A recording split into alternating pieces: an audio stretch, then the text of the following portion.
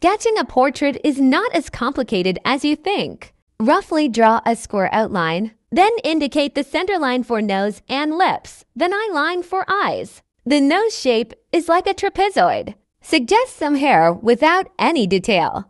The ears should line up with the eyes and nose. Roughly put the lips in without detail either. Same as eyes, just big shape with eyeballs. You can draw some line to ensure the eyes are leveled, not crooked. Then indicate the nostrils and refine the lips and ears. Color the eyeballs, refine the eye shape a bit. Add a bit more hair. At this point, you know everything is refined a bit by bit, but not to focus on one area. Keep your hand move all over. I try my best to capture the likeness of my reference photo, but it looks nothing like him.